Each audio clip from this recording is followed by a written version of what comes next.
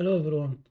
So let's take an example of how to use this WinSearchDBAnalyzer, which can search Windows.edb files. And in my opinion, at least based on current testing, it's probably the best until now. So let's first mount an image, which we will extract from the image, the database that we want to analyze. I'm going to do device write. I'm going to do a dereference. And I'm going to store the dereference. It doesn't matter. I'm going to start on the desktop, no problem. Now this is mounted on, you can see, got mounted on the D drive. Okay, so let's see. Okay, we don't need this now. Okay, so let's go here and open.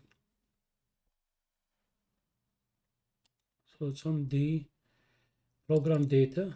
Let's go to Microsoft and then go to search and then go to data, then applications, Windows, and then we can see here is the ADB. So let's copy that over here. Now, if this ADB is corrupted, so let's assume it's actually corrupted. Okay, so let's assume that, because I'm not sure if it is or if it's not, but let's assume it is. Okay, so we can see the, okay, so what we can do is use the esentutl, okay, and then use, if I do this, you'll see the options available, and we want the /p, this one, the repair, so we can do that. So if we do this again, then p Windows.edb, it will tell us that you should only run repair on damaged or corrupted. So let's do that. So if this was damaged or something, it will get repaired. I'm going to do another video just so I can have a truly damaged EDB, but on my, I'm using now a Windows sandbox, so there is no really Windows EDB here, so that's why I'm just going to use this one for now.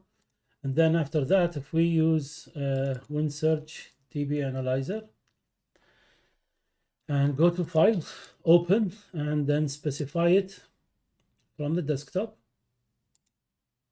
So if we specify this and say parse normal records, and you can, there are other options you can check, like delete, recover deleted records, etc. Gonna do open. I'm gonna pick the time zone. If I remember correctly, this one was etc-8. Okay, save. And now it's gonna be telling you what are the items you want to parse. I'm gonna go with the default because, by the way, the default is still a lot. So don't think that the default does not show you anything. And now if we go to file, for example, or go to categories, we can see all of the PNG files that were seen on the system. So you can see these are files here. Let's say LNK files, all of the LNK files that have been indexed, JPG files, all of the JPG files that have been indexed. If there was any text files, all of those indexed. And then if we go down here, we can see the drive and the root and the volume. And then you can see under each one of these, what type of data do we have? Okay, we can see all of those and the files that have been indexed. So whether this one, whether that, we can see all of the files that have been indexed by this with this search database. Okay, we can see all of those that have been indexed by this search database.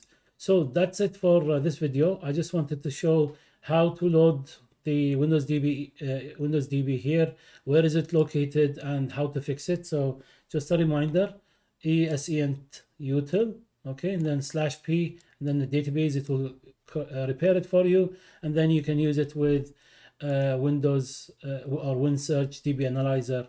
Okay, so that's it, and hopefully we'll see you in some other videos. Thank you and have a good one.